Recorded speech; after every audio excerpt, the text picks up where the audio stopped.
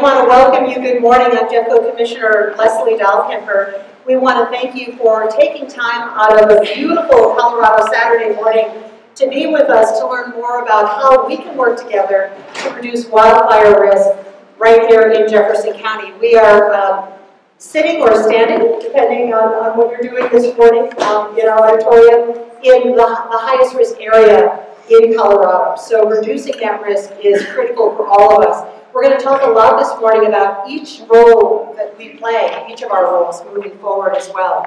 Jefferson County ranks #1 for potential loss of property due to extreme wildfire threat.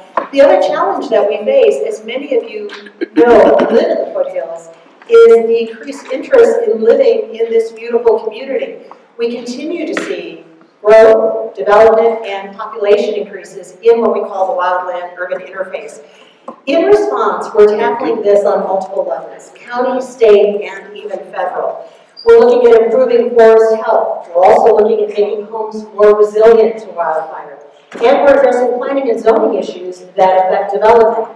We've also doubled slash collection efforts, and you have responded. We've seen the highest numbers ever just in our last slash collection efforts as well.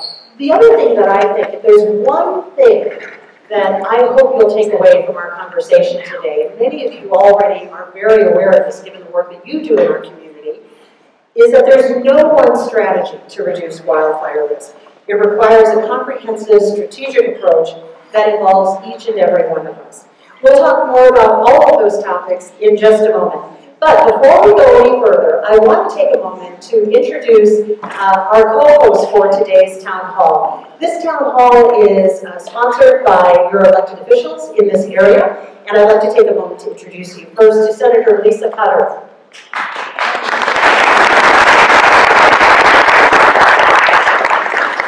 We also have Representative Story and Tatone with us this morning.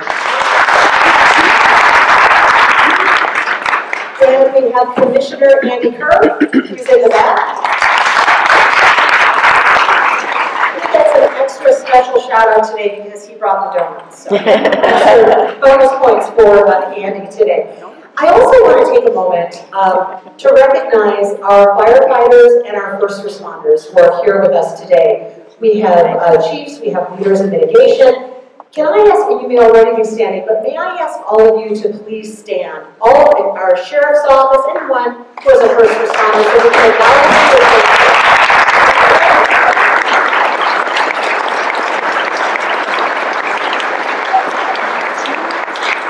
you. We are incredibly grateful for your tireless efforts to keep our community safe.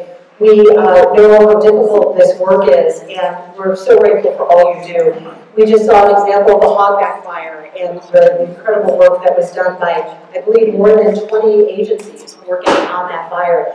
I also want to take a moment to recognize Sheriff Reggie Marinelli. Sheriff, where are you?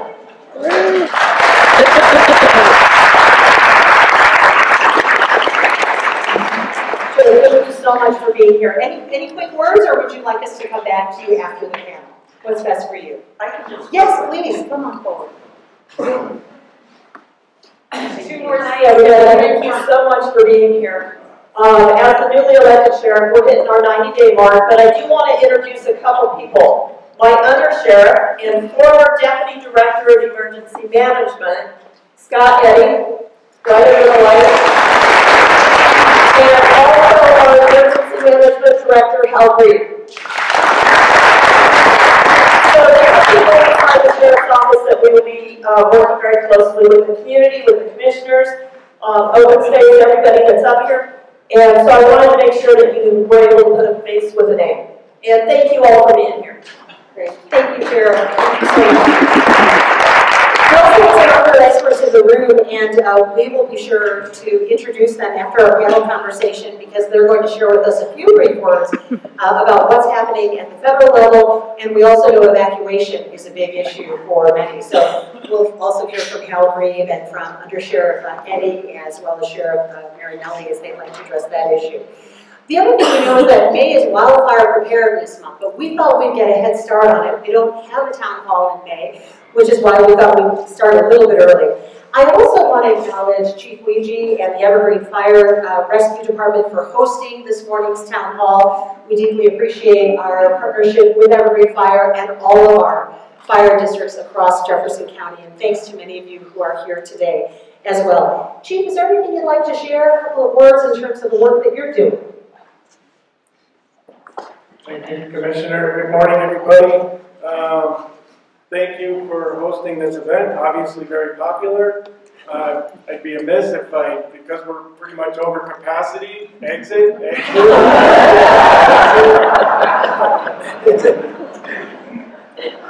Partners will be happy with me. A couple things with Evergreen Fire. This is our 75th anniversary this year, founded in 1948, so we have a lot of events happening, recognizing a lot of our retirees. We started working on a master plan. We're about to sign a contract Monday with a group that we selected, so we're excited to get that done. That'll be a 10-year look at our demographics, our growth, our fire stations, our responses, pretty much everything. So we're excited to get that going. As far as Wildfire Awareness Month, which is in May, there's a lot going on. All our firefighters are getting recertified right now for wildfire season.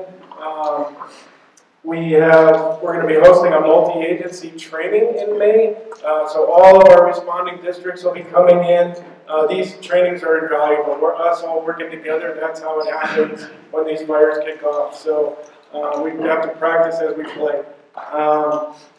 And lastly, we're staffing up for our wildland season. We're going to have 10 seasonals that we're bringing on board. We have 4 full-time people. We have 2 people that will be out doing home assessments. We got our chipping crew starting up. So a lot of activity from the fire department coming to you this summer. Thank you. I'll ask us one more time. If you have an open seat next to you, would you please raise your hand high? And we encourage those of you who may be standing, if you'd like a seat, please grab a seat. Again, if you can hold your hand up really high, let us know where there are seats next to you. We've got some down in front and right here in the middle, and please make yourself comfortable. Well, we have an incredible panel for you this morning. Today we have experts in protecting your home from wildfires, forest health, development and growth, a huge issue, as well as homeowners insurance. And that's a hot topic, as we know, for those of you who live in high-risk areas like Evergreen, Conifer, Pine, Buffalo Creek, and the surrounding areas. So let me take a moment first to introduce you to our panelists. We have Jess Moore, who is the Wildland Project Coordinator for Evergreen Fire Rescue.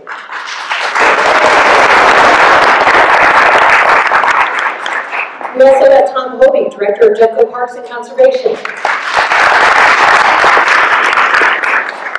Abel Montoya is the Director of Jeffco Development and Transportation. And we have Executive Director of the Rocky Mountain Insurance Information, Carole Walker is with us as well. I really want to take time to acknowledge that and give them a huge thanks for also taking time this Saturday to be here. So Jess, we're going to start with you. And one of the things we know is that there's no silver bullet to addressing or reducing wildfire risk. We talked about that a moment ago. And then it really is about a much more comprehensive approach. Lots of different layers to this work and lots of different individuals involved as well. So talk to us, you talk about the 3-legged stool. What does that mean? How does that relate to this work?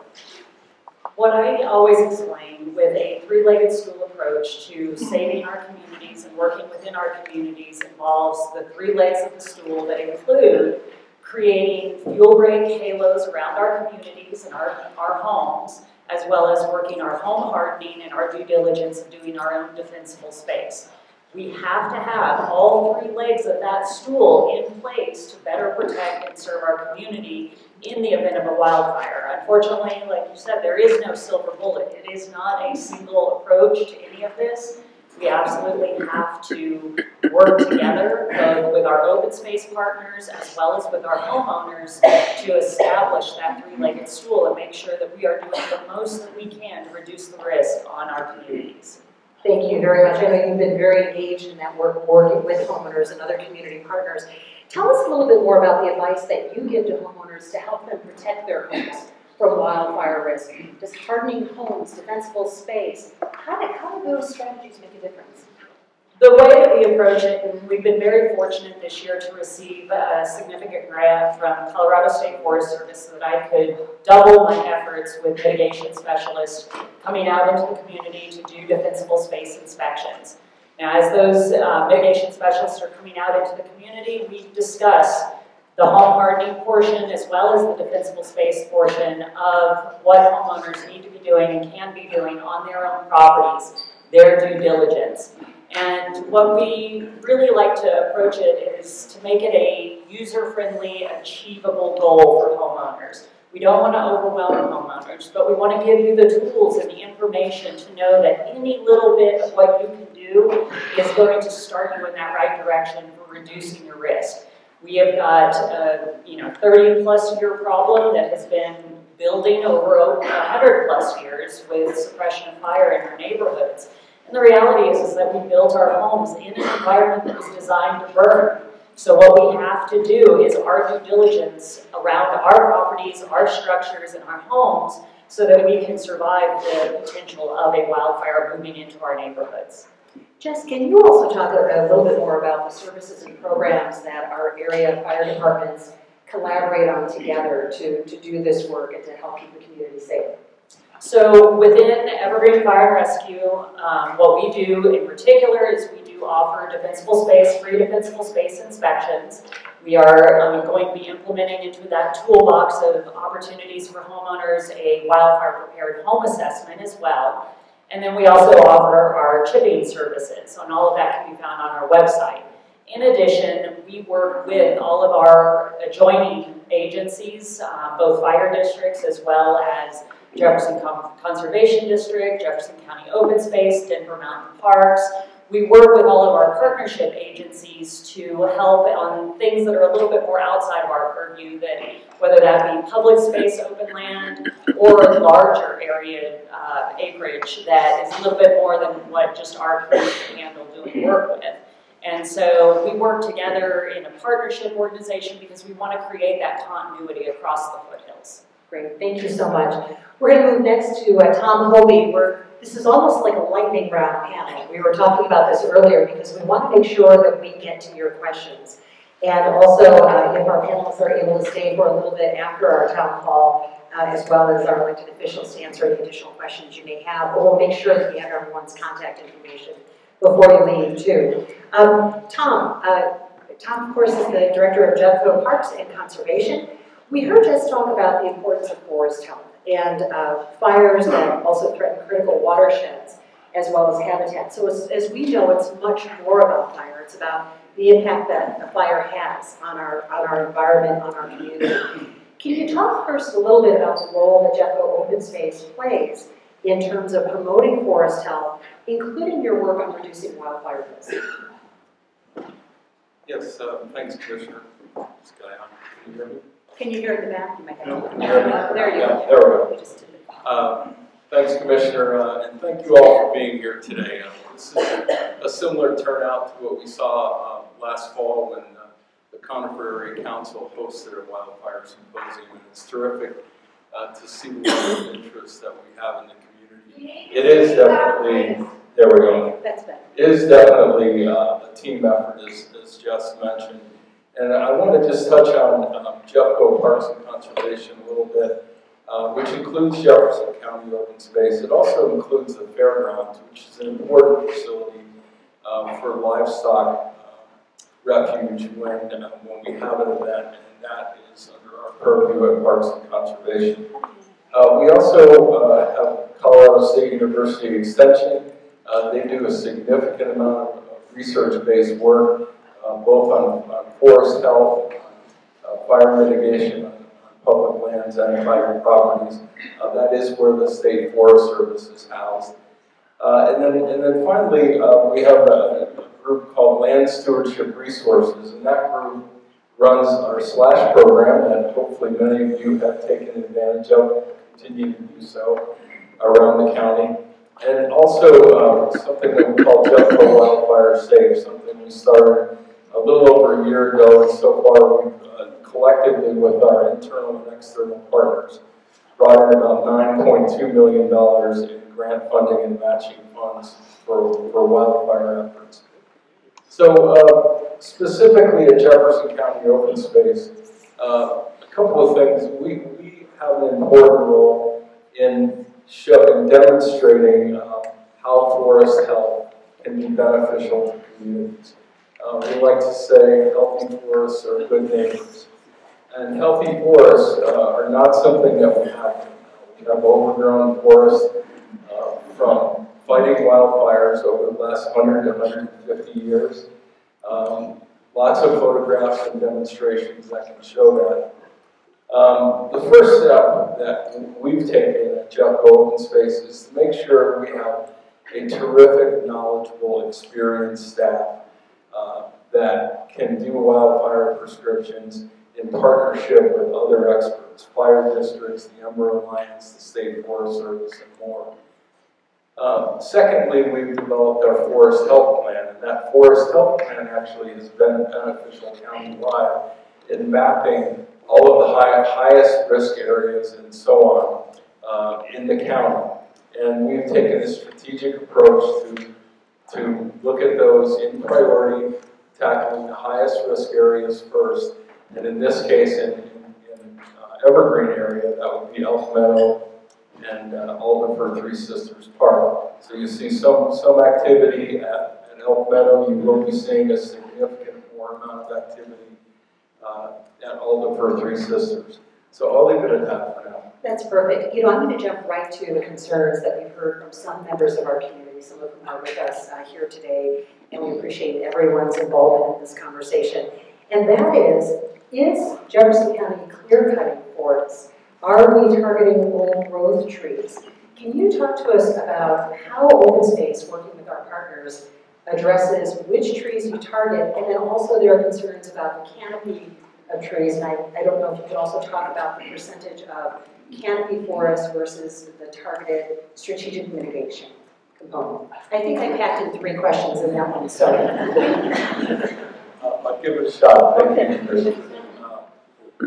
First off, the answer is no to both of those questions. We're not clear cutting, and we're not cutting down old growth. Old growth is defined as trees that are well over 200 years old. We have removed some trees that are in the 125-year range, but that is not classified as an old growth forest. Secondly, you will see when fire mitigation occurs, when forest health activities occurs, whether it's in your yard or in one of our parks, there's a stark difference. And that is generally a good thing. It's a good thing for the health and vigor of those trees because they're not competing for the nutrients and moisture when there's a dense forest. So you leave behind trees that have a better health and vigor. You also leave behind less fuel so those fires don't burn as hot, which is the devastating effect of wildfires. As Jess mentioned, we live in the West. Wildfire is going to happen. The idea here is to not have those be devastating wildfires, both to the natural environment and the built environment in which we live. So in terms of the third question, you may need to repeat, Commissioner. Well, the other piece too, I think, is there's some concern about when we do mitigation, when we thin our forests, that exposes the forest floor to more heat. And I'm wondering if you could share more about what the percentages look like, roughly, in terms of our open space in Jefferson County. Yeah, thank you for reminding me of that. It's an important question. So some of the forests that you see, even at Elk Meadow Park, you'll have 200 or more trees to the acre. And ideally, we'd like to see that in the 40 to 50 trees per acre. So you begin to get a sense of how dramatic that difference is. In some of the areas we've treated recently, because they're so close to the built environment, schools, nursing homes, hospice care facilities, etc., we're down around the 20 trees per acre. level. And what that does when we remove those trees, it allows vegetation to come up in those areas that creates that healthy forest environment. We also are leaving behind some material to add to the nutrients in the soil, control erosion and the like. So yes, it will increase the heat of the forest floor. That will benefit some other plant species. Great, thanks so much, Tom. So we've heard about how we as homeowners can protect our homes through defensible space, home hardening, some of the great services and programs that are offered by our fire rescue departments. We've talked a little bit more about mitigation, thinning our forests, why that matters in terms of battling wildfire risk and preparing. Next, we're going to shift to another topic that I know is on many of our minds, and that is growth and development in the wildland-urban interface. We know that the WUI is where we are right now. It's where development and forested areas meet. Wildfire threat is high.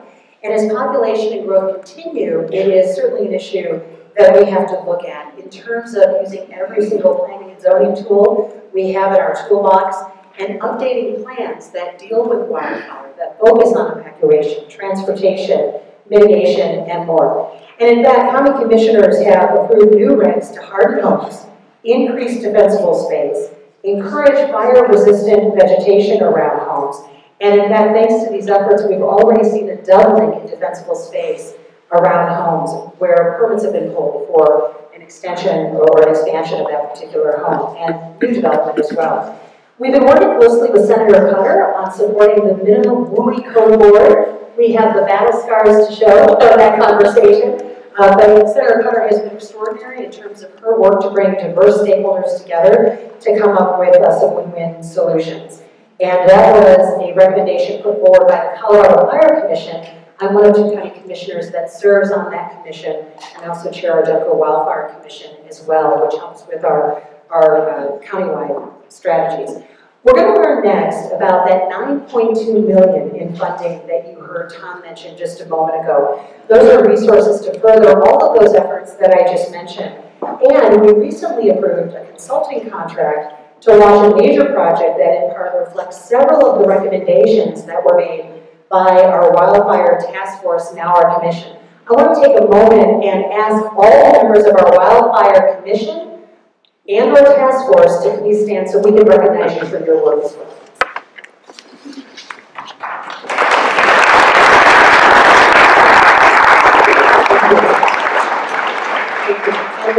Before we go to developments, I know Allie needs to leave us. Allie, are you still with us with ASPCA?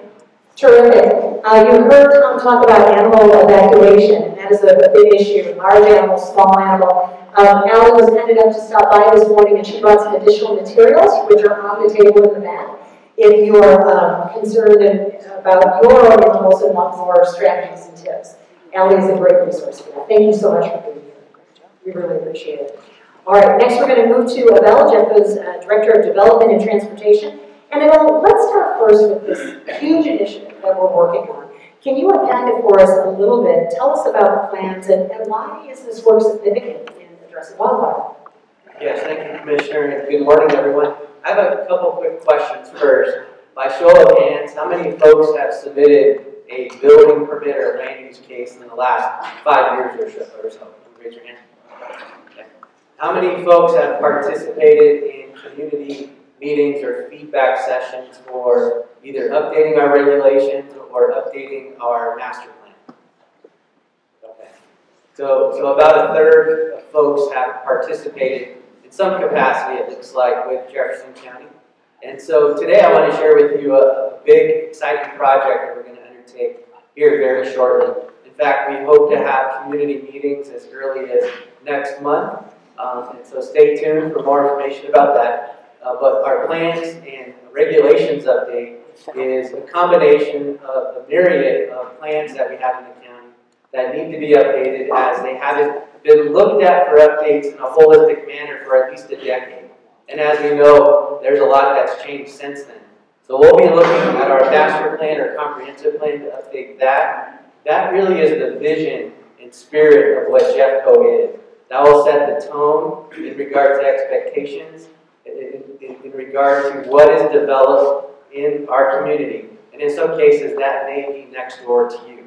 So your participation is going to be really important. We're also going to be updating our transportation master plan.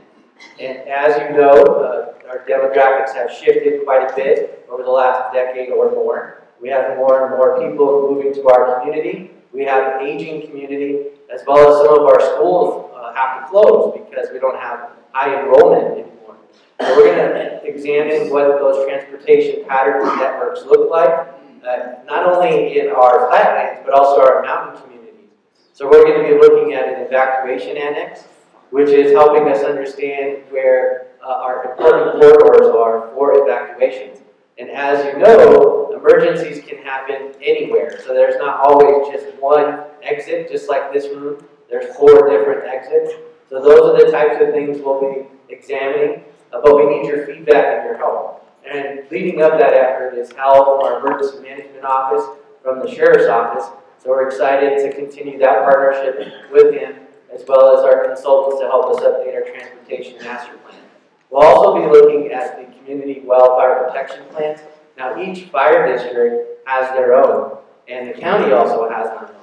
And so we're going to be looking at all those different plans, trying to make sure that they're aligned with one another, to make sure we have the most recent up-to-date information so that we know where to take action in regard to priorities. So again, your participation is going to be very helpful in those regards.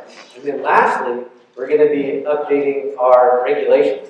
So once we have all this policy in place, we understand how we've grown and what we want to be, and then in the next 20 years or so, we want to make sure we have supportive regulations, whether those are regulations for what our roads look like in regard to those evacuation routes, or what additional land use regulations for new subdivisions or new building permits might look like to keep us safe. Thank you, Commissioner. That's great, Abel. Thank you. I think you actually covered answers to all of these questions, so I really appreciate that. I think it's so important to underscore how critical your input is in this effort. And as Abel mentioned, you can go to jeffco.us, specifically our planning and zoning page. And I don't know if the information has been posted yet, but it should be soon on This next week. Next week. You'll find all of the information that Abel shared, and also more about those community meetings and how you can weigh in. One really quick footnote, on April 18th at Evergreen High School from 5:30 to 7:30, our transportation department will be talking about a related transportation issue, and that's the work that may be causing some of you a little bit of extra grief or a little bit of extra wait time, but we're working very hard on that as your county regarding Highway 73 and some of the important improvements that are happening that ultimately will make things a lot better. Sure, you bet. On April 18th at Evergreen High School, Jefferson County Transportation will hold an open house from 5:30 to 7:30, April 18th, to talk about the road improvements along Highway 73 and in that general area. Thank you. And again, Jeffco.us Planning and Zoning for more about the initiative that you heard Abel talk about. All right, next we go to Carole Walker. And Carole, we're so excited to have you with us this morning. Thanks for coming. Carole's the Executive Director of Rocky Mountain Insurance Information. And certainly one issue that I hear a lot from our constituents is, I live in the wildland-urban interface, I'm doing the right things, defensible space and more. I am very concerned about the future of my homeowner's insurance, living in such a high-risk area. And we're excited to have Carole here to talk about, first, your best advice to homeowners who live in the WUI to ensure they don't lose their insurance. What can they do to protect their homes? Thank you, Lesley, and thank you to Lesley. I served on the Fire Commission with her, and you have a fantastic representative in your county commission. So, Lesley, kudos to you. As Lesley said, we're very aware as the insurance industry. My job for the Rocky Mountain Insurance Association, I represent insurance companies in Colorado, New Mexico, Utah, and Wyoming. And we know you're concerned about getting and keeping affordable insurance, especially in places that are so high risk, like Jefferson County and Evergreen. Unfortunately, the reality is insurance is also responding to market conditions. And in my 25 years of my job, these are the worst market conditions, not just from escalating catastrophe risk. Colorado is ranked second in the nation for hail insurance claims, third for wildfire risk, and at the same time, we're up against it, not just the increased escalation of claims, but the cost to pay those claims. You add COVID supply chain to that. The cost of lumber, drywall. We're living in bigger, more expensive homes to rebuild. And then we have labor shortages. So those contractor labor shortages are also impacting what insurance companies are paying out in claims. So unfortunately, that perfect storm we know is affecting you folks up here in the wildland interface. Our best advice is there is no silver bullet, and I applaud all of these efforts because those are going to help repair the market and reduce the risk. We're in the risk business, let's face it. So everything we can do from personal level, built environment mitigation, and then community mitigation on top of that is going to help you with your insurance. That said, you're going to have to shop more for it. That's a reality of where we're at. Especially many of you are in that high net worth insurance market. Some of those insurers are limiting their capacity. They're not pulling out of Colorado, not yet. In California, we're seeing that in some cases. Some of that is due to insurance companies not being able to rate for the risk. Insurance companies don't like uncertainty, both in catastrophe risk and how they're able to rate that risk and pay those claims. So what I would say to all of you, the insurance companies do believe that if you put the odds in your favor, take the scientifically proven steps to protect your property, that's why the insurance companies are still here. Of course, it's not a one-off. For many of you, depending on your risk, it's not just defensible space. We think it's a systemic, bundled approach that will include all those things you can do around your home, from fire-resistant plants, as they discussed, to home hardening. So your insurance companies, as you well know, do have wildfire mitigation requirements in place. But the best way you can keep the odds in your favor of getting and keeping affordable insurance is do that mitigation, work with these good, comprehensive community mitigation programs. Make sure your insurance company knows it. So when you're getting that notice in the mail that says you need to do A, B, C, D, E, you're doing that. You're communicating with them. I talk to a lot of groups like this. I'm like, I'm afraid to talk to my insurance company because I'm going to lose my insurance if they know my risk. Well, guess what, folks? They know what your risk is. With technology, with modeling, they understand that risk, but they don't always know what a great community mitigation program you have in place. You've had on-site inspections. You're doing that mitigation. So that's going to help you. And at the same time, you are going to have to shop more for it. If you're not getting insurance with the insurer that you've had for 20 years, you may have to shop A, B, C, and D, especially depending on your risk, slow. All of those things do impact that decision making when it comes to keep that insurance. So that's my best advice. And certainly, I know that's not a panacea, but it's going to take all of these efforts working together in communities like this.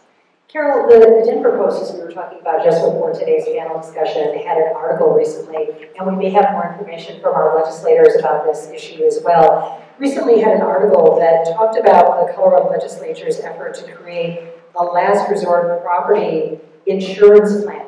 And it raised for me a broader question. One, any thoughts you have on that? But two, what does the insurance industry see on the horizon? And are there any creative or innovative approaches you're taking in light of those very issues that you just raised for us?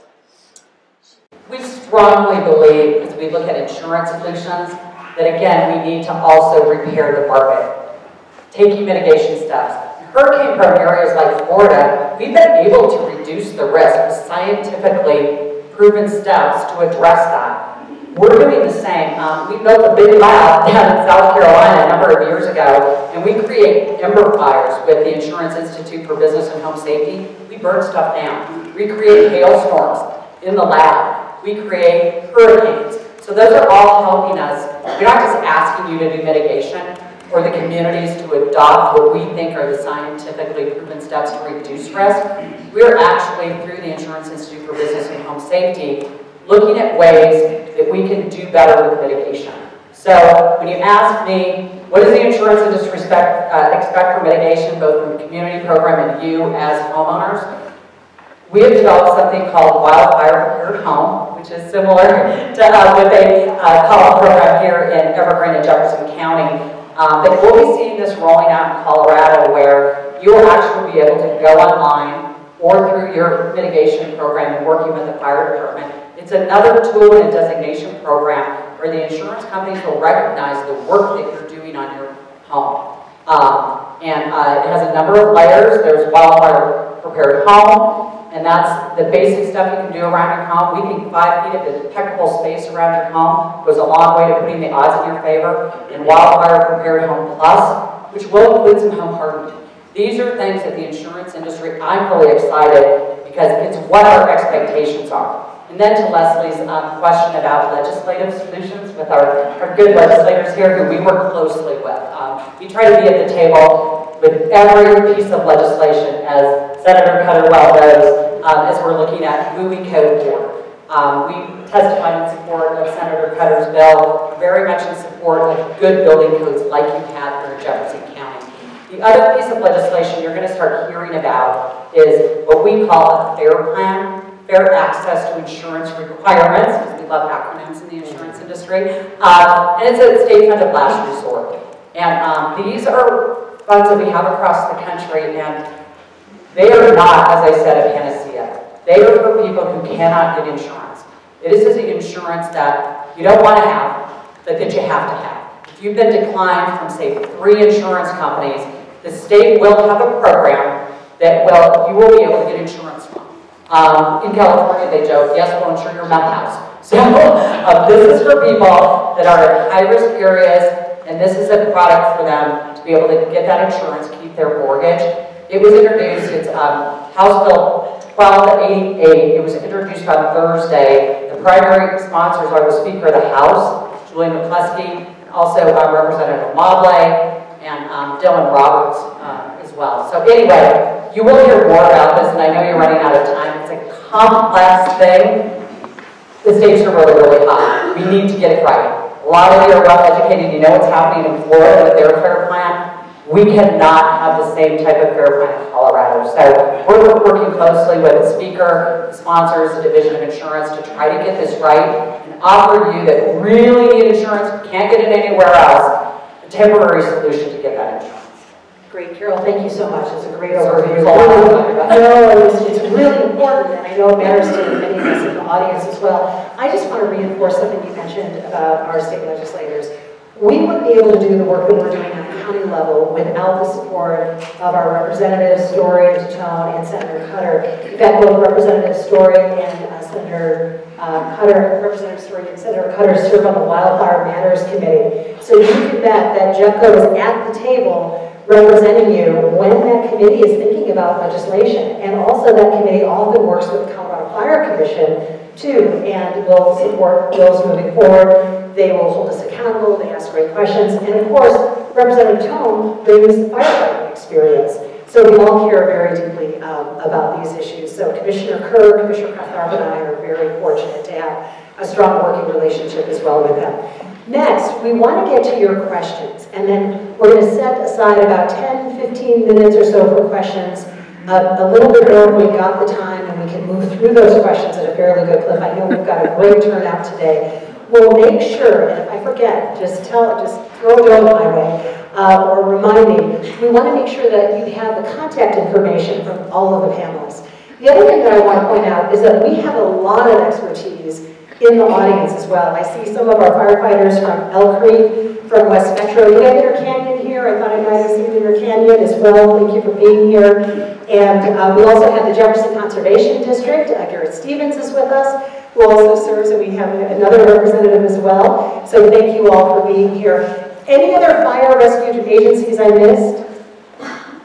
Terrific. We really have great partnership. So, 4 questions. We ask that you would let us know first to whom you're directing your question. Share with us your name. Let us know if you're a resident, and we'll start there and work to project, and I'll repeat your question if we need to for the audience. We'll go right here. Tell us your name and who you'd like your question to go to.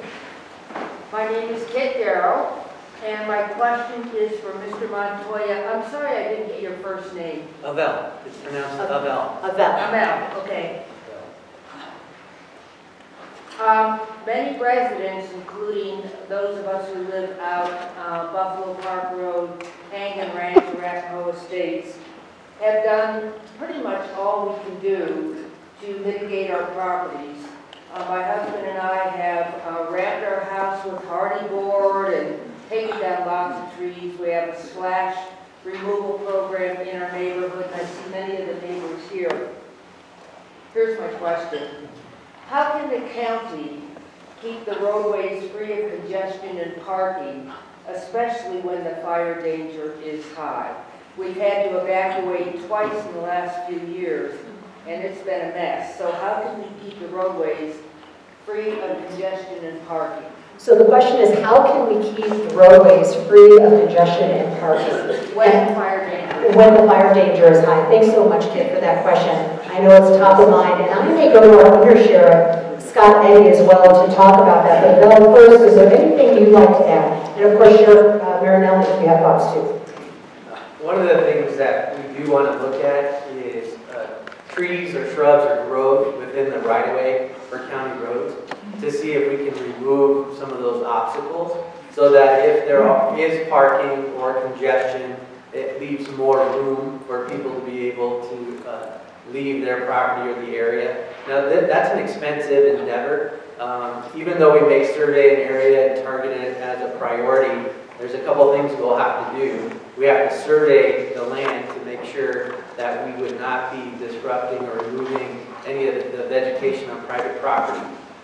Number two, we would have to pay for the removal and then hauling of that material. And just so you know, surveys on that kind of scale could be $50,000 to $100,000 just to do the survey. And then we would have to bid out the work to third parties to do the removal. So those types of things are very expensive. We would be seeking grant funds, but as you know, we have to balance that as well with some of our tabor caps. So once we establish priorities, then we can continue to discuss how about going about removing those trees or shrubs. I'm going to have Under Sheriff Eddy come on over, and while he's walking over, as Abel was saying, grants for wildfire mitigation and more count against our tabor cap. So if we go above that tabor cap, those dollars we get from grants have to be taken somewhere else in the budget.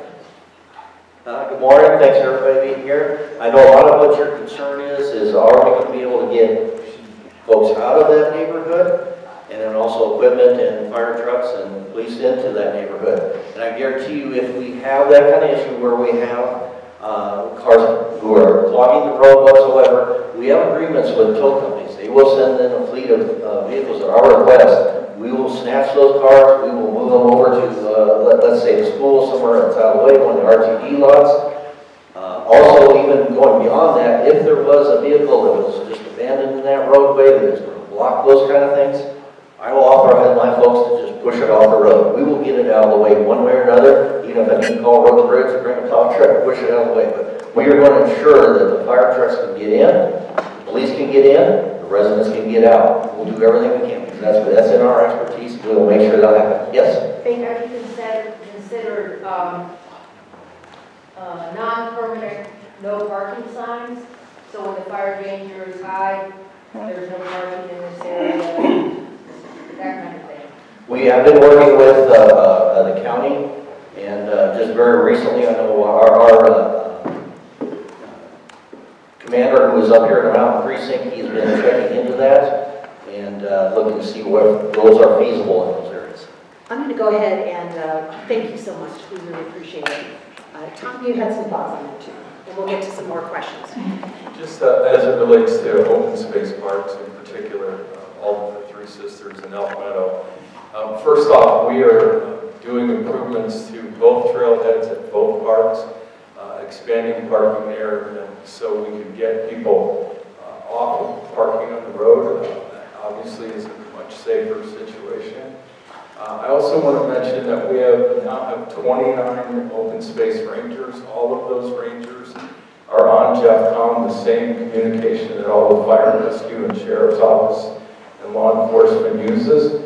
As soon as there is any kind of pre-evacuation notice, our rangers are closing down parks and clearing them out and getting folks out of there so that there won't be any kind of disruption to your evacuation efforts. So know that there's a lot of coordination between law enforcement, fire rescue, and Jeffco Open Space Rangers. And I'd also say our first responders are always on top of cutting-edge information regarding new strategies and solutions regarding evacuation routes.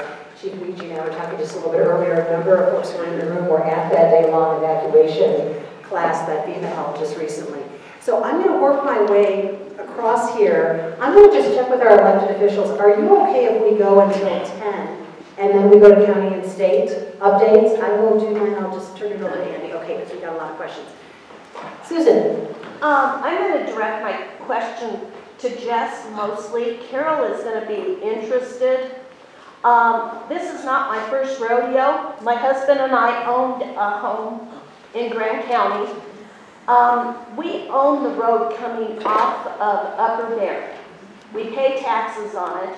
Some new homeowners just moved in, and I have had a meeting at my house with Jess trying to work this problem out. We had XL come in, cut the wood around the poles, change out poles, and they left the wood. This family has not found it necessary to move this wood, which would block 13 homes from an escape if we have a fire. So Susan, let me just because we have so many hands up, is the question, what do we do in terms of collaborating with our neighbors to remove that threat? And I also see this huge poster board in front, thank you for bringing that, regarding mastication and also mitigation efforts when we have those piles of wood as well. Sometimes they're organized for burning and more. But Jess, can you address a couple of those issues just briefly? Right, so one of the things that I want to clarify or make known to, especially to Evergreen residents, this was also true in Elk Creek and in Canyon, is that our entire communities, through our community wildfire protection plans, were broken into plan units. So in Evergreen Fires District, we have 26 plan units, and almost every single one of those plan units has a volunteer community ambassador. Now, what these ambassadors' role is within the community is to help get information into these neighborhoods and to help spread our message and our efforts on the mitigation front into the communities. So one of the things that I strongly encourage, and it's available on our website where you can search and find what your community wildfire protection implementation plan unit is to go there, find out, and look to see who your ambassador is. Working with our ambassadors within the community, every neighborhood, every plan unit within Evergreen's district has unique situations, demographics, and unique concerns and problems for tackling our mitigation issues. So we work directly with our ambassadors in order to get the work done within the communities, and it's also a means for us to go through and motivate the communities, because truly we are in this together, and so we have to get our neighbors involved. We have to do this together because, and I often get that where, people are asking, I've done all of my work, but what about my neighbor? Well, if that's the case, first I'm going to make sure you've done all your work, because to a certain degree, a lot of folks think they've done everything, but maybe they've still got some stuff they can do. But then too, we do look to, explain the situation and explain what is defensible space, what is home hardening. There's a lot of misinformation out there. And the reality is that what we do for defensible space is about the science behind changing fire behavior as it moves into our neighborhoods and into our properties. I always make this analogy is that, it's no different than we know these fires are coming just like we know hurricanes are coming. We cannot change a Category 5 hurricane down to a Category 2, but we can build out our home environment to withstand that Category 5, right? So that's what we do through defensible space and home hardening, is we are building out our home environment zone to withstand the onslaught of the inevitable fires that we know happen in a forest that we built our houses in that we know is designed to burn. Thank you. I think that collaborative piece that you talk about is so important, and I think you see it demonstrated here. Tom, just briefly, because I want to get to some other questions we have, we'll get to those of you in the back as well. Briefly, could you touch on the concerns that we hear from constituents about once mitigation is done and the forest floor is still, or mastication is done up those steep banks, we know fire travels a lot quicker up those steep banks, how do we remove that biomass? Does it create more fire threat to have that biomass on the ground? Just Lesley, can I show the picture so that people know what mastication is? I'm not sure. Just very, yes, if you want to hold it up, Tom, please go ahead and answer while. This is taking it, Flying J, this is what's left behind after they do the removal of the tree. Upside down. Oh, sorry. It kind of looks the same upside down. I know. It kind of does look the same, sort of a post-apocalyptic nightmare. Yeah, thank you so much. Let's find out how we deal with it, how we work it.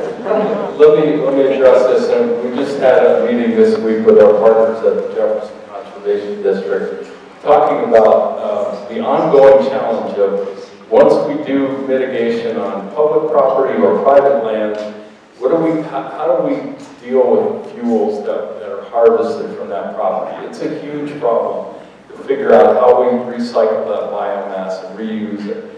So we want to get the large material off-site to the best of our ability, and the smaller material we want to churn up in as fine a way as we can. And by the way, the standard is about 4 inches of depth of masticated material that you saw the picture of. In some cases, and some other projects, it's a greater depth. It's not churned up as finely. It is beneficial in that it stabilizes the soil, provides a seed bed, and that fuel is on the ground. On-the-ground fuel isn't as significant as fuel that's up in the air that allows fire to travel more rapidly. I'm going to go here next, just to, I'm going to keep us moving. You had your hand up as Yes, well. I did. Thank you. Please My go name ahead. is Adrienne Hannigan, and I'm from Lakewood, Colorado. And my question is for the insurance person or for you guys. Is there a software package where I could enter in my address and have a rough idea of what my fire risk is? And I've been reading this, and I realize there are things that I've done that are not so good. So I just wanted to ask. Thank you, Adrienne. So the question is there a website we can go to, tap in our address, and find out what our wildfire risk is? Carole, Jess, if you want to take that one? I can. And I could also touch on yours just really quick. So the program I talked about, Wildfire Prepared Home, will have that ability. You will put in your address, and then it will tell you the things you need to do around your property and how to qualify for it. But the way the program works the best is in keeping with community programs to educate homeowners to come out, do the inspections. There will be an on-site inspection required once you put your address in there. So your insurance company can talk to you about your insurability and your risk. And working with your community program, I think, is the best way to really assess that risk and learn what you need to do and address on your property. Can you repeat what that was? So we don't have it in Colorado yet. Okay. So what I'm saying is, that's why we probably turn it over to Jess, is the best advice right now is working with your community program to find out your risk on your individual property. Yes, and in addition to that, you can go to the Colorado State Forest Service. They have wildfire risk maps that you can look up through their programs.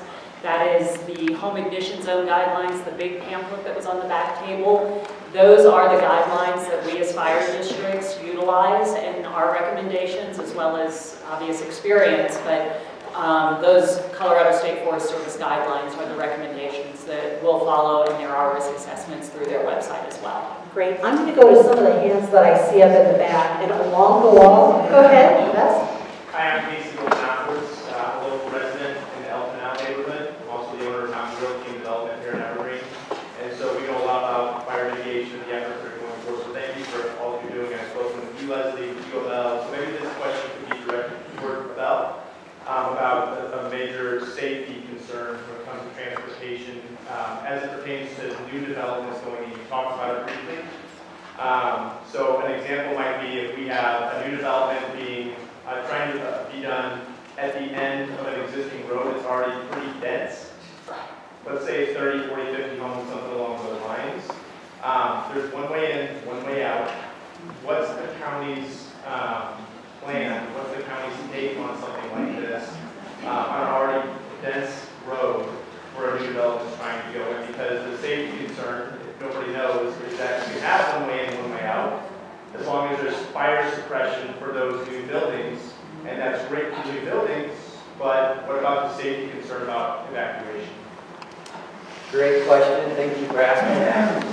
In our mountain communities, in legacy or historic kind of areas where homes or subdivisions were created prior to some of the hazards that we are very concerned about today in a more prominent way.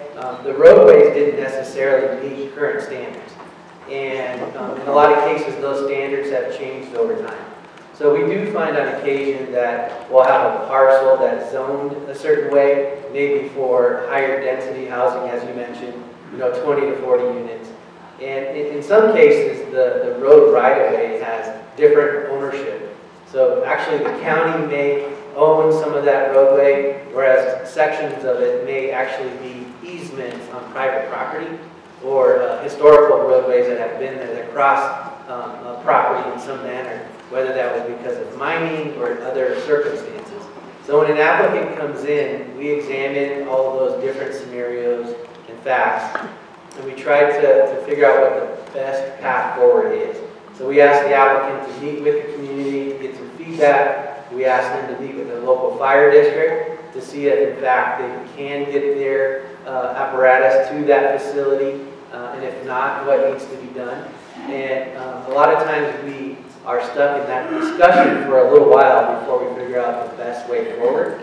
In some cases, those might be administrative permits where there's really strict criteria in regard to what needs to be met for primary and secondary access. But then also we work with the fire district to learn that if we can't meet all of the access requirements, are there other standards we could put in place, like sprinkler systems or cisterns, things of that nature. So it's a challenging situation, and we try to work through each unique circumstance.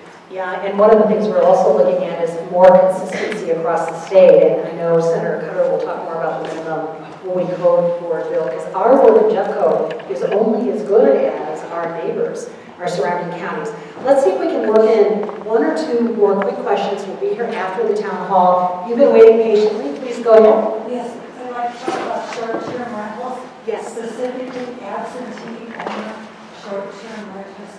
They have the property, they can live as far away as Hawaii. Yes. And there's no provision in Jeffco to do anything about that and correct that. They have in Golden and Denver, you have to live on the property and rent out a portion of your properties. You've got all these things saying prevention is only as effective as your neighbors. Right, that's right. right. Neighbors that aren't even in this state. Or who may not understand the high wildfire risk. Thank you. Great question. The question was about short-term rentals. And Wendy, thank you very much for that question. And Abel, talk more, if you would, share with us about what the county is doing in this area and next steps. Thank you. Yeah, short-term rentals is a big topic in Jeffco and within our cities and across the region. We are examining, updating our regulations, and that question has been posed. Should we only allow short-term rentals if there's an owner that's occupying the structure as well? Should we change the lot size requirements to not be greater than an acre? And maybe in some cases it's suitable to be in a multifamily situation in other areas as well. And the big question, though, is response. If there's a concern, whether that's somebody who's smoking outside when they're not supposed to, or there's an unattended fire, or a party. We hear a lot of things about parties at short-term rentals. How can they contact somebody that can do something about it quickly? And we're examining whether or not we can hire a third party that's paid for through the short-term rental fees to help administer that kind of program, where if the property owner is not available or their representative to respond to the complaint, we have a hotline that you can call either in lieu of or in addition to, so that we can help out any way we can. In a lot of cases, calling the sheriff when there's disruptive behavior could be one mechanism, but making codes that are predictable and that safeguard the community is what we're hoping to do in the next few months. We're coming up right at 10 o'clock, and we want to make sure we get our county and state updates in. Before, we'll see if we get one more quick question, but before we do that, let me first ask, is David Clark here with Congresswoman Pettersen's office? Wonderful. David, can you come on up real quick? There's a lot of federal grant dollars that we're looking at, and also we work very closely with Congressman Nagoose. He covered this area as part of his efforts. Now it's Congresswoman Pettersen. Thank you so much for your patience with me. Briefly, David, talk to us about what's happening at the federal level and what Congresswoman Pettersen is focused on, and what it means for residents of the rural Nature's wildfires, briefly. Sure. Like I said, my name is David. I know Congresswoman Pettersen is working on the financial services committee. The financial services committee, she is on the subcommittee of housing and insurance, and she's definitely, this is an issue that she's tracking. I really appreciate the opportunity to hear concerns. And we are also looking at any federal grants around wildfire mitigation and prevention. Great. Well, we're grateful you're here this morning, and all our best to Congresswoman Pettersen, and thank you. We'll do one more question. Let me go here. I know you've been patient. We'll be here afterwards if you'd like to talk to us. And I'm going to have the panelists in a second share all your contact information. Briefly, could you share in the flash your question and share your name with us, please? Sure. Tim Berg. I would just like to say thank you to Senator Cutter. She came out on the weekend. She did a newscasting in my neighborhood. She did it on her own time on a very short notice. Senator Story, same thing. She's also talked to me personally. They're both superstars. I would just ask everybody to please put politics aside. We have to come together as a state, as a county, as a people. We have to not think about politics. And my question is, how do I get one of these events in my neighborhood? Let's talk afterwards. We'd love to put one together for you, Tim, seriously, and really want you. Let me just mention one quick thing that Tom shared with me, and that's the Jeffco non-emergency number. We were talking a little bit earlier about short-term rentals and other issues. That number is 303-277-0211. Quickly, panelists, would you share your contact information, your email, if you would, with everyone in the audience? I'll start with Jess. Can you just write it on the board? Yeah, thank you. Yeah, that's a great idea. If you wouldn't mind coming on up and putting your name and your organization, that's a great idea. I want to thank, on behalf of our elected officials who helped co-sponsor this town hall, we want to thank you so much for your engagement, for being here, for your great questions. If you have any follow-up issues for the Board of County Commissioners, you can email us at commish, I'll put it on the board, commish@jeffco.us. With that, I'm going to invite our elected officials to come on up. And let me also introduce Hal Green, who is our emergency management director as well. Like 30 seconds? I just wanted to use markers to write that. I know, you may have to take a picture, come up with your camera, but let's get through this first. All right, let's get through this first, and then we can come on up. We'll take care of you, don't worry.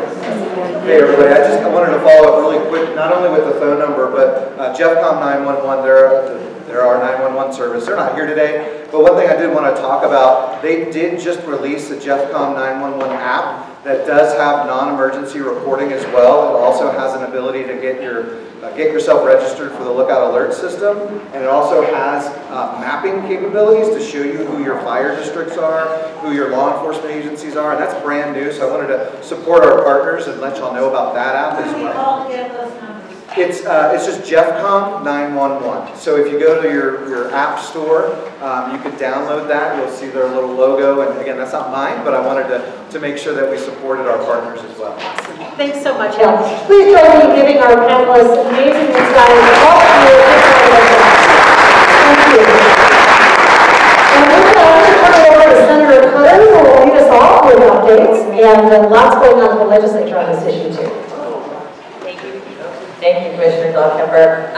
First of all, it's just so wonderful to see so many community members. It's great to have you all out here today for this really important topic. And thanks to Commissioner Dahlkemper and all of our speakers, our panelists, for organizing and being here today to share their knowledge.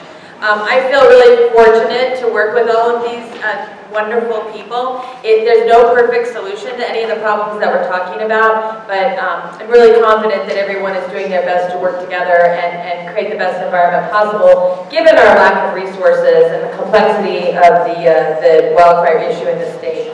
I am your state senator. I have been, I was your representative and switched to being in Senate because of redistricting just this term. But for the entire time I've served on the Wildfire Matters Interim Committee, so it's been a really important issue to me.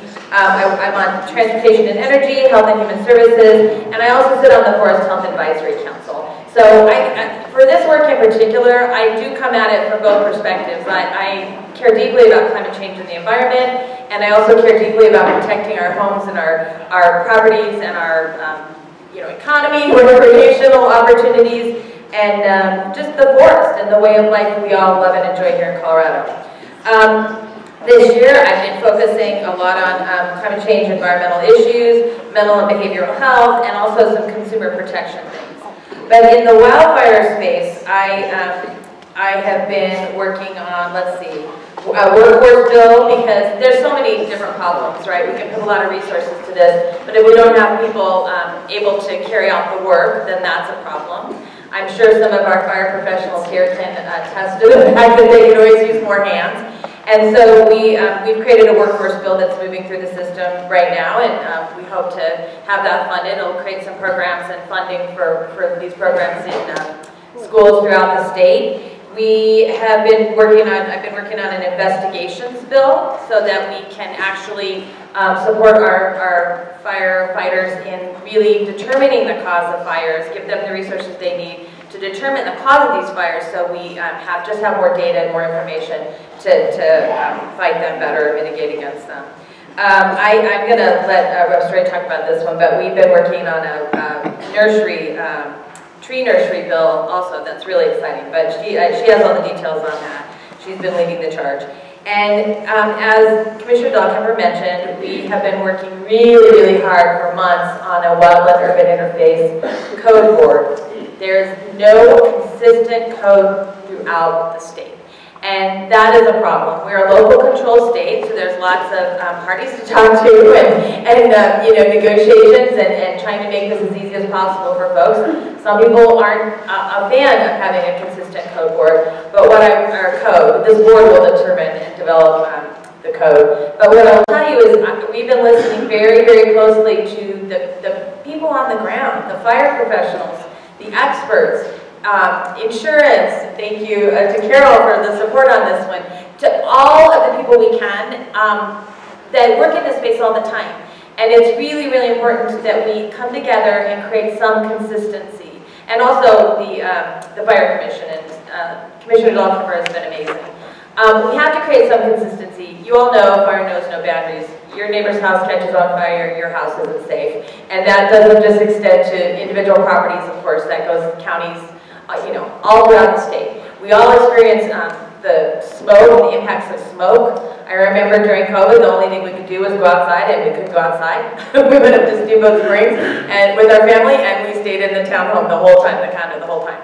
So there's so many impacts of wildfire. It is a statewide problem. And so this code board is, as I said, has been in the works for a while. It'll create a board of, I believe we're 21 people, very robust board. But all of these people come from different backgrounds, different parts of the state. They wear different hats in representing their people with this issue. And I think that's really important that we have all the voices at the table. As someone was saying earlier, it's a statewide concern. It takes all of us to work together. I mean, I think a few people have said that. It takes all of us to work together to solve this. So we're gathering all their perspectives. They will develop a code, and there really isn't a great way of measuring risk right now. There's all kinds of different measures, but they're going to look at all the different metrics, the plans that are in place, the State Forest Service definitions, and they're going to come up with some definitions of what high-risk areas really are, what that means. And then this board will be charged with reviewing them every 3 years. And if they need to be updated, they will be updated.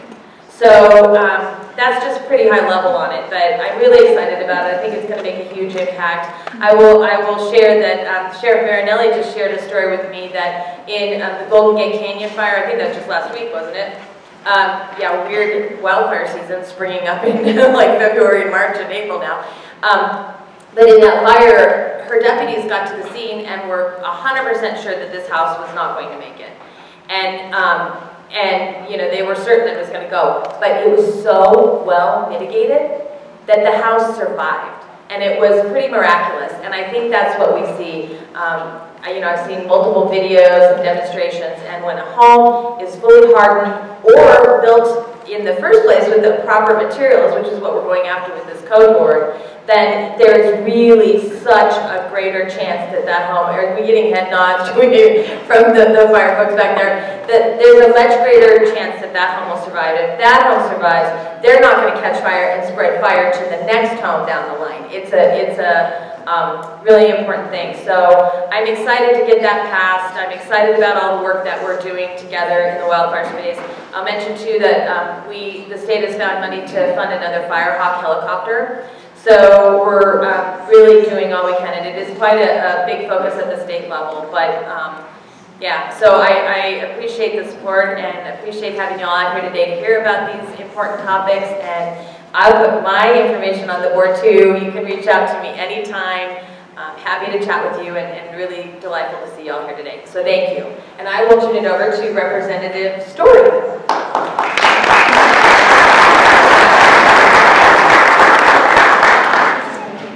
Thanks so much to all of you for being here. This is a great turnout, and I appreciate you giving us some of your valuable time for this really important topic. And also want to thank Commissioner Dahlkemper for all of her work in setting this up, as well as the panelists to provide so much great information today. I'm Tammy Story. I'm the state representative for this area. My district includes the foothills of Jeffco, south of I-70, and then a small portion of Littleton around the Chatfield High School articulation area. I have been a legislator since 2018 and have served on the Wildfire Matters Review Committee, working on those issues during the interim. And I currently serve on the Behavioral Health and Public and Behavioral Health and Human Services Committee, as well as Ag, Water, and Natural Resources Committee. And I'm the chair of Capital Development Committee, which is a year-round committee, and we work on all the capital or construction needs of all of our state buildings, like the Capitol, Department of Corrections, all of our institutions of higher ed, that are public, and all of our state parks. And so this issue is of critical importance, as you all know. I've lived here for about 37 years in the foothills and the Conifer Evergreen area. I have all of the many challenges that many of you have in terms of mitigating our properties that are so important. I carried a bill last year to provide more financial support for our local volunteer fire departments across the state. 85% of our firefighters are volunteers in Colorado, in case you didn't know. 85% of them. And that's hugely significant. They're all volunteer fire departments up here in our foothills. And these people put their lives on the line all the time to protect our properties and our lives, to ensure that we get out. And I just want to have an opportunity to give them a hand. Many of them are in the back.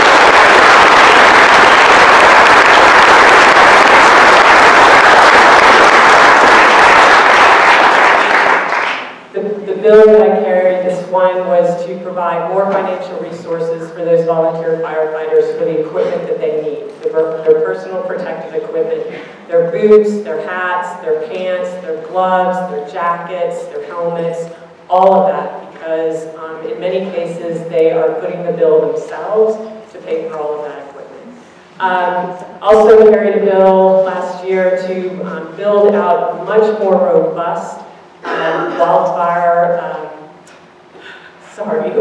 Wildfire Awareness Month in May. It's a national program, and so it's a collaboration between the Colorado State Forest Service, U.S. Forest Service, and the Colorado Department of Fire Prevention and Control. And so they have been working on this for about a year now, and we'll be rolling it out here in just a short time for the month of May. But for those of you that are part of a homeowners association in particular, or a group similar to that, you will be able to access some of those materials to be able to share within your communities. I think they've put together a really good program, and I'm looking forward forward to seeing that all rolled out for the month of May. I'm also working on a bill this year, carrying it on the tree nursery. Colorado State Forest Service has a tree nursery up on the Colorado State University campus, and it provides the seedlings for wildfire restoration. We have the big fires and we need to restore those areas. Those seedlings are going to those areas, and it's also for our watershed protection, so that we can try and help prevent that erosion. So it's really important. You know, we've had some pretty significant fires in the last couple of, not in the recent year, but a couple of years ago, and we know that we will have another big major fire season sometime. We keep hoping that it doesn't happen anytime soon, but we know it will, and this tree nursery is just critical to restoring those areas after we do have a fire. Happy to take any questions at some point if we have time for that. I'll put my contact information on the board as well. And thanks so much again for being here.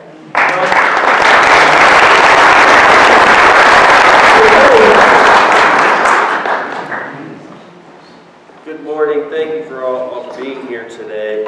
I'm Representative Brianna Tatone. I'm kind of new to the mountain areas of Jefferson County. After redistricting last year, I took over all the mountainous area north of I-70 in Jefferson County. I also represent the northern part of Arvada, all the way out to Sheridan, and then Golden as well. So I've been in the legislature. This is my 5th year. As Commissioner Dahlkemper mentioned, I used to be a volunteer firefighter back in New York, so I had 7 years experience doing that.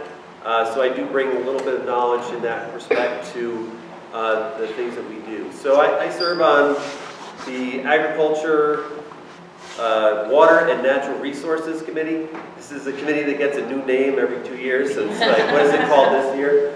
And I also serve on the Health and Insurance Committee.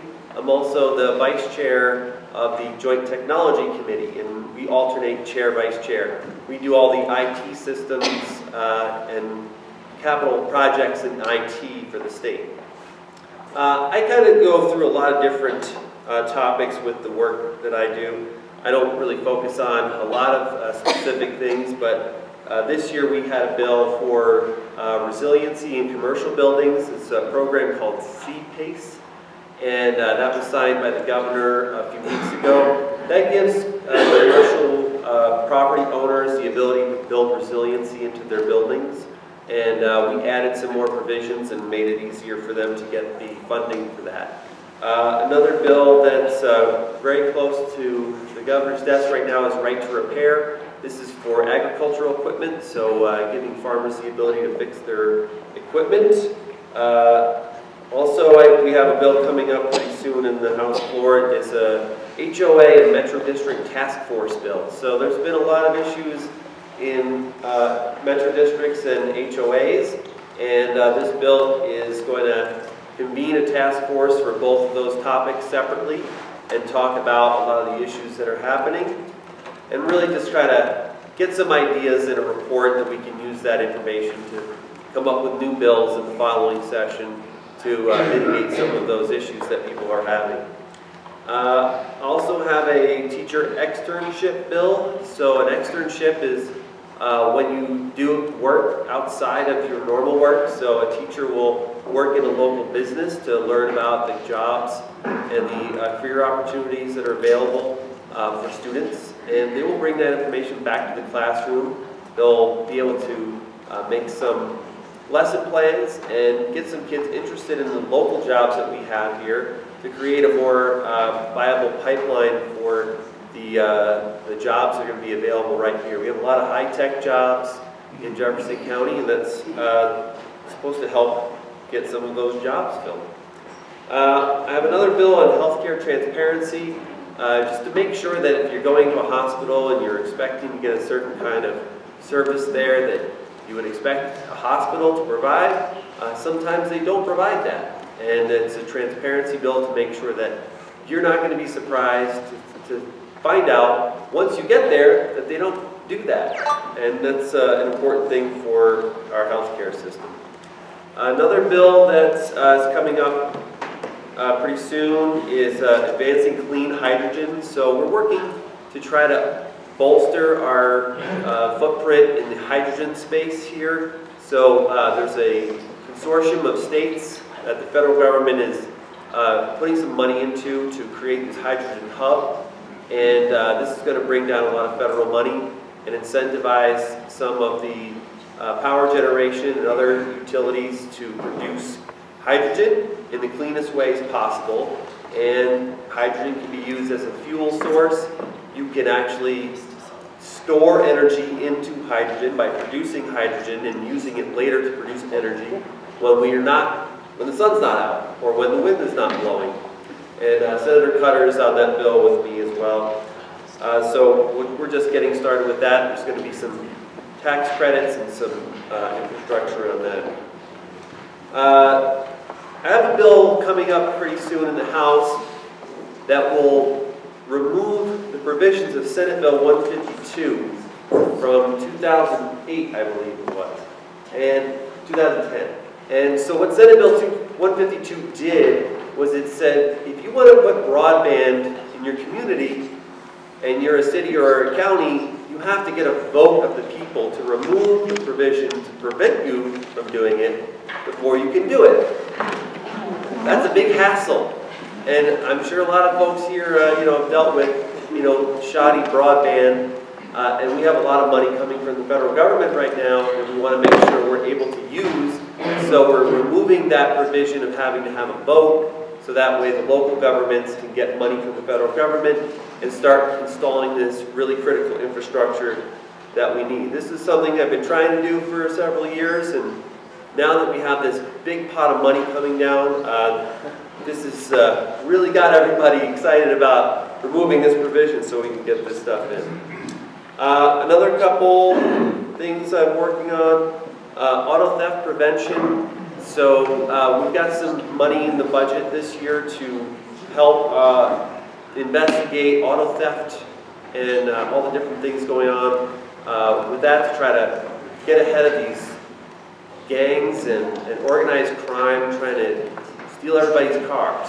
So we're going to make sure that we have the ability to track them down and prosecute them to keep our cars and our property safe. That's about it on my bills.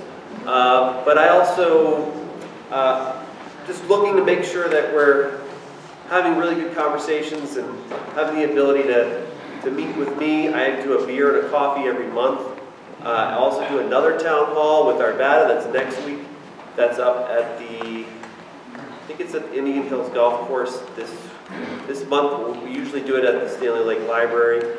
But if you have any questions or anything that you want to contact me about, I'm always happy to chat with you about anything. I don't represent this area, but I represent the northern part of Jefferson County. So always, if you can't reach somebody else, you can always try me as well. So thank you so much for being here. This is a great turnout. We really appreciate you having interest in the things that we're doing in the state. And please keep in touch. So I'll hand it over to Senator Kirk. Your contact information too. Yeah.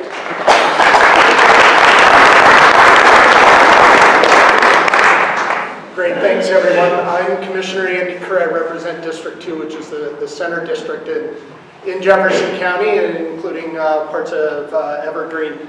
And thank you so much for coming out. This is great. Between all of us, we have done town halls over the years, and this is we've been missing people the last 3 years. Our town halls, when we have done them in person, have not turned out like this. So it's great to see everyone and so interested in these important topics. Just a couple of things, and I don't know if you saw Kevin Morse, who just snuck out, and I think he actually he was sitting right there, but he just snuck out. He's the chair of our Sustainability Commission that the commissioners appointed, and the commissioners unanimously approved our climate action plan for Jefferson County. So regardless of where we are on exactly how we're doing fire mitigation and everything else, I think we can all agree that taking action in solving our climate issues is top top shelf stuff we need to focus on, and Kevin is the chair of that, and we are focused on that. I also want to mention, you probably heard in the news that during COVID, the federal government did extend SNAP benefits, that's Supplemental Nutrition Assistance Plan benefits, and those benefits are ending. Either they have ended or they're at least declining for many people who depend on them for their food security, including our neighbors right here in Jefferson County. Our Health and Human Services folks have been working, oh good Kevin, you didn't leave, I start talking about you. So our Health and Human Services folks have been working literally overtime to reach out to folks who are having their SNAP benefits go down, who are going to be more food insecure tomorrow than they were yesterday. Now the commissioners, we did have some of our ARPA money left from the federal government.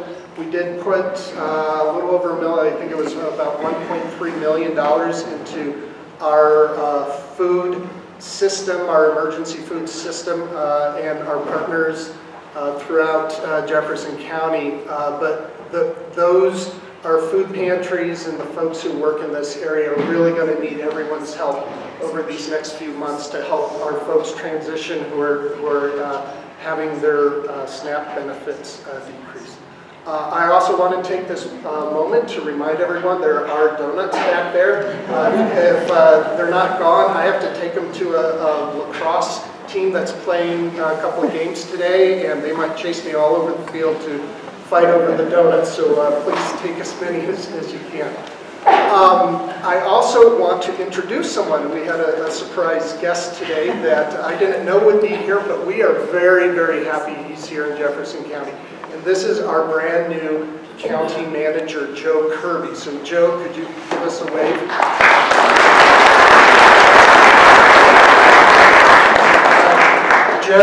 Joe has worked in local government here in Colorado, and he most recently comes from Benton County in Oregon. We're really pleased to have him here.